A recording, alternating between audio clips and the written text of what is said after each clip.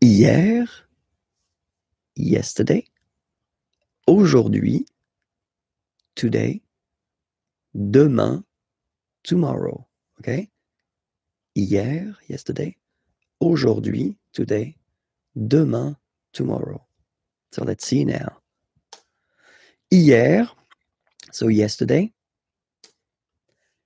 Hier matin. Matin is morning. Okay? So yesterday morning will go in French like hier matin. Hier matin. Okay? Après-midi means afternoon. Hier après-midi. Yesterday afternoon. Hier après-midi. Hier après-midi. All right? And then soir, evening. Hier soir. Hier soir. Okay, so let's repeat that. Hier. Hier matin. Hier après-midi. Hier soir. Okay? So now, aujourd'hui. Today. Aujourd'hui. Ce matin. So we put here this this matin. Morning. This morning. Ce matin. Cet après-midi. This afternoon. Cet après-midi. Cet après-midi.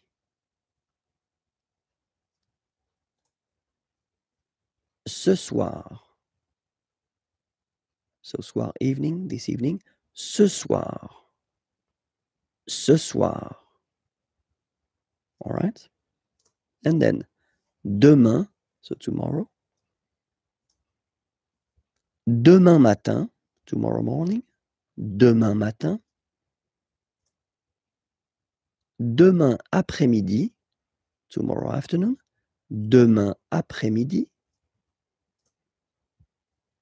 Demain soir. Demain soir. Tomorrow evening. Demain soir. So one more time. Hier. Hier matin. Hier après-midi. Hier soir. Aujourd'hui. Ce matin. Cet après-midi. Ce soir. Demain. Demain matin. Demain après-midi. Demain soir.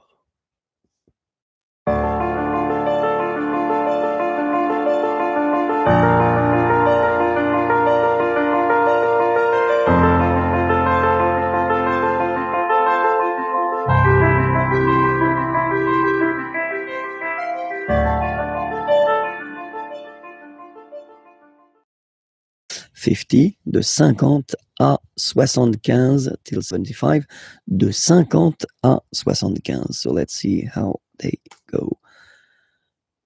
50, 50, 51, 51, 52, 52, 53, 53, 54, 54, 55, 55, 56, 56, 57, 57, 58, 58, 59, 59, 60, 60, 61, 61, 62, 62, 63, 63, 64, 64, 65, 65,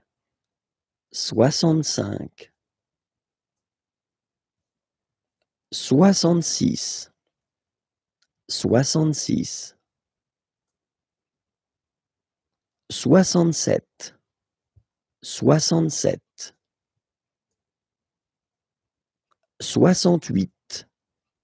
67, 68, 68, 69, 69. And that's normally when my students, when I'm in class with them, start to look at me like they would like to kill me, because now we're getting to the tricky point in French, okay?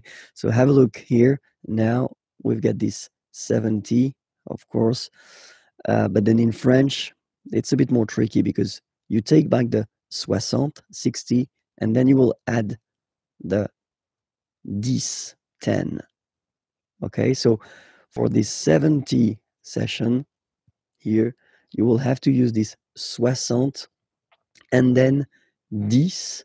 And so all the numbers from 10 to 19, you will have to put them right here after. Okay, so let's see how it goes. 70, 70, 71, 71. Okay, so you can see here now. 60, 60, and then 11, 11.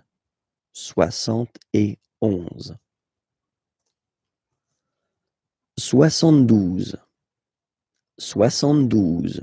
Same thing here. 60 and then 12. Okay. 73, 73. 74, 74. 75, 75. Okay, so we won't go further, not to be more traumatized, because I've got some nice surprises after that as well. Okay, so remember that well, till 70, well, it's quite not easy, because it's always difficult to remember the numbers, but still it's not that tricky. Okay, so remember that for 70 here, so from 70 to 79, you will have to use this 60, so 60, and then the numbers from 10 to 19, okay? 10, 11, 12, 13, 14, 15, etc. So we'll see the rest in a coming lesson.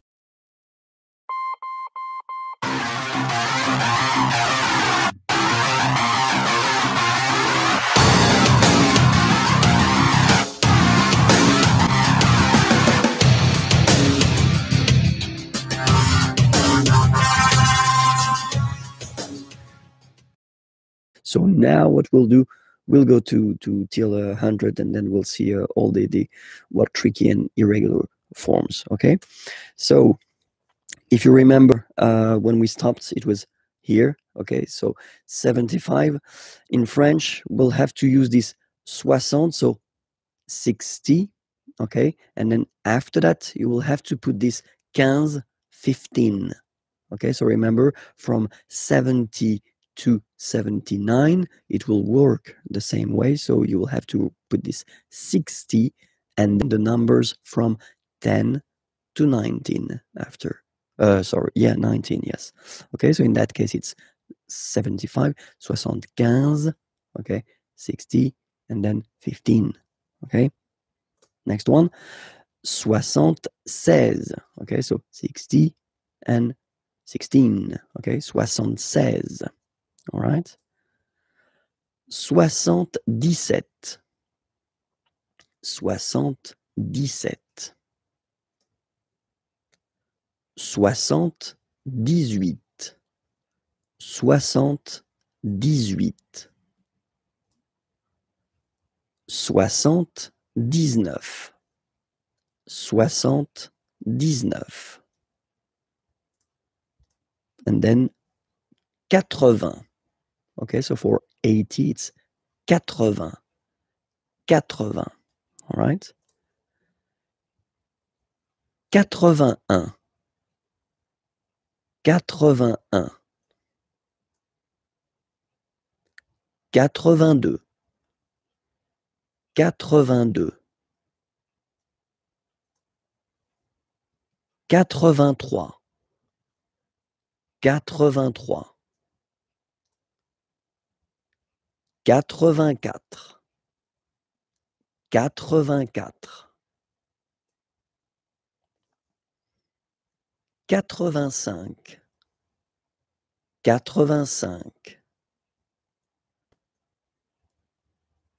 85. 85.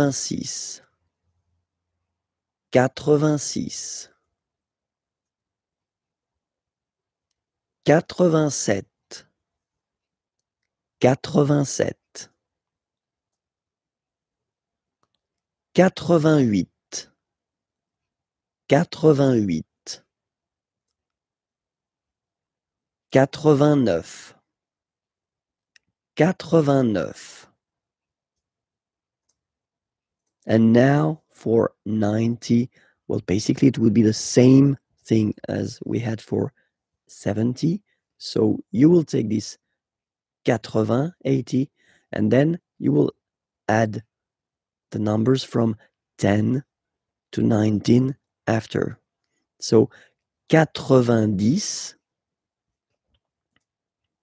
and then 91, so 91. So remember, 80, 80, and then 11, 11. 91, 92,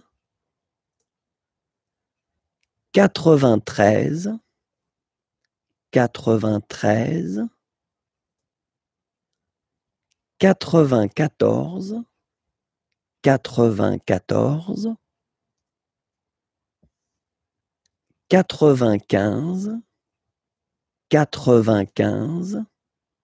93, 93, 94, 94, 95, 95, 96, 96, 97, 97, 98, 98, 99, 99, and the last one, 100. Remember, final T not pronounced. 100.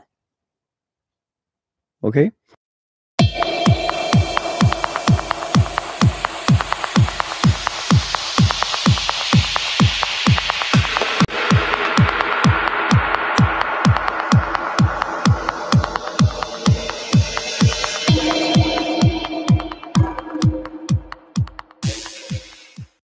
Discover this parce que form. So parce que means because, okay, and it's really, really useful. So we'll see how to use it, okay? So parce que here. So the first use of parce que is when you want to introduce the reason, okay? So we've got two examples here. Il ne mange pas tout de suite, okay? So here you've got the negative form, remember, ne, and then pas. Manger means to eat. Il ne mange pas, so he doesn't eat. Tout de suite, well, basically it means right now. Parce qu'il, okay, préfère attendre. So in that case, because he prefers to wait. Il préfère attendre. Okay? Préférer, to prefer. And then here you can see that attendre is to wait. Second verb, okay? And then you should put it like here at the infinitive form, so the basic form of the verb, okay? Il ne mange pas tout de suite parce qu'il préfère attendre. Okay? Second example, nous allons dehors. Aller is to go, dehors, outside. Nous allons dehors, so we go outside, parce que, so because, nous voulons marcher. Vouloir, to want, marcher, to walk. Nous voulons marcher, we want to walk. Okay? Nous allons dehors parce que nous voulons marcher. Okay? And then the second option to use this parce que is when you want to introduce the cause, la cause. Okay? Example here. Il prend son parapluie. Parapluie, umbrella. Prendre is to take. Il prend son, his. So he's taking his umbrella. Il prend son parapluie parce qu'il pleut. Pleuvoir, to rain. It rains. Il pleut. Il prend son parapluie parce qu'il pleut. Okay? And then, second example. Il appelle le garagiste parce que sa voiture ne démarre pas. Okay? Appeler is to call. Garagiste is this nice person that will fix your car if it's broken or if it doesn't start, like in this example. Okay? Parce que sa voiture, voiture is car, sa voiture, possessive, his car, and then ne pas, so you get the negative form here, and démarrer is to start. Il appelle le garagiste parce que sa voiture ne démarre pas. So because his car doesn't start. Okay? Il appelle le garagiste parce que sa voiture ne démarre pas. All right? So you can see the two main way of using this parce que. So the first one, the reason. In that case, well, it's something that refers to the person. Okay? Actually, in that case, he doesn't eat because he prefers to wait, and then we go outside because we want. Okay? And then the second possibility, when you talking about la cause, in that case, something that doesn't really, it's not the results of what someone is doing, but it's raining in that case, and then the car doesn't start. It doesn't really, it's not the result of the action of someone. Okay? So that's the two main use of parce que.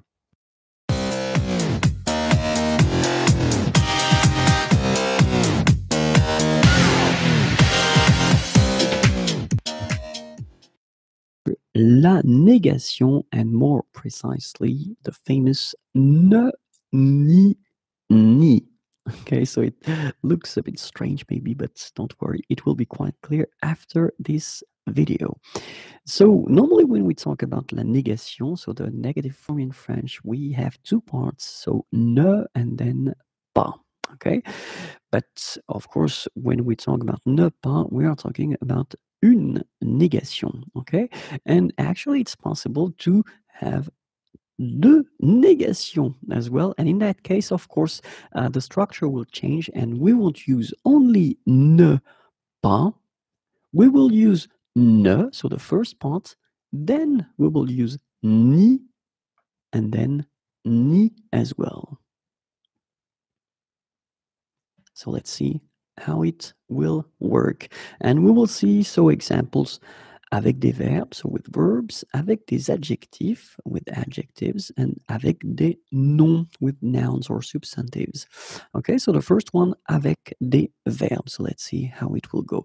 So if we've got a sentence like il chante. Chante is to sing, so he's singing.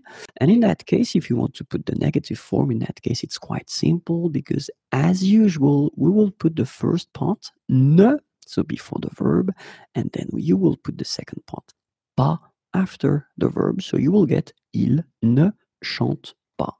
Okay, so it's quite simple. But then if you have a sentence like il chante et il danse, okay, so he's singing and he's dancing, in that case, well, whether you will use il ne chante pas et il ne danse pas, so it's actually quite interesting because in that case, and that's normally what people tend to use, okay, you will basically repeat this negative form with et, and, okay? So, il ne chante pas et il ne danse pas. Okay, so we've got this other option, and in the case of verbs, actually, it's quite interesting because if you use this other option that we saw, ne, ni, okay, in that case, it will be quite rare to hear that because in most of the cases, that's what we call langue soutenue. So it's really, really formal, official. It's not really everyday language, okay? But then it would go like il ne chante ni ne danse, okay? And keep in mind that you don't use the pas at all, okay? Il ne chante ni ne danse. But in most of the cases, well, people will use this option right here. Il ne chante pas et il ne danse pas. And in that case, we're talking about verbs, okay? Because you will see that for les adjectifs, it will be a bit different because, let's see now. Il est grand, okay? Grand is tall. Il est grand, okay? Négatif, forme négative, pardon. Il n'est pas grand, okay? So it's quite simple in that case. We just keep the negative form as usual. But then if we've got il est grand et fort, fort is strong, okay? Then in that case, if you want to put the negative form, you will get il n'est.